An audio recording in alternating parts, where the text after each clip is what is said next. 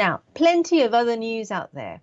As we saw earlier, the collapse of Silicon Valley Bank and Signature Bank raised doubts on whether or not the Fed will continue to pursue its aggressive rate hike policy or trend in the coming week.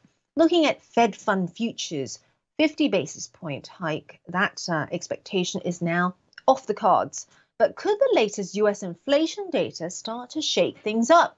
Well, this is what we're looking at today.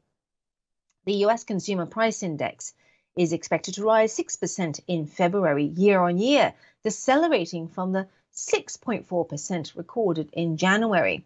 Core CPI also forecast to ease to 5.5% year on year after 5.6% in January. It follows Friday's jobs report, which showed a still tight labour market with more than 300,000 job creations last month.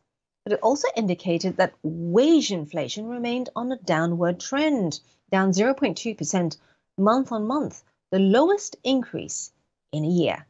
Now let's take a look at the euro-dollar cross now. Current option prices show that traders of this forex derivative expect more forex volatility to be generated from Tuesday's CPI than Friday's US jobs data alone, and overnight the implied volatility for this cross is 20 versus 14 pre-NFP and 10 on a typical trading day with no event risk premium.